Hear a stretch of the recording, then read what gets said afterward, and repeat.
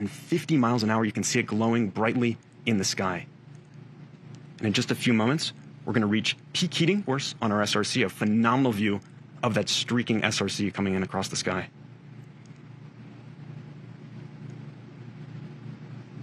At this point, we have entered in over San Francisco, Labyrinth network of piping and tubing leading into that sample canister within.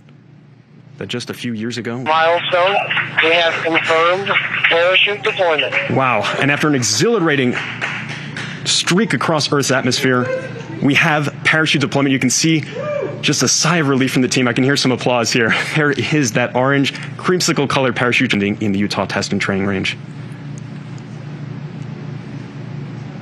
Wonderful to see that. Always autonomous on board that SRC.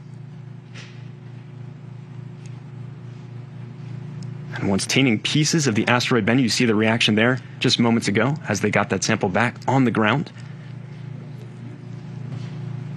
This is the team at Lockheed celebrating that momentous achievement of getting that sample.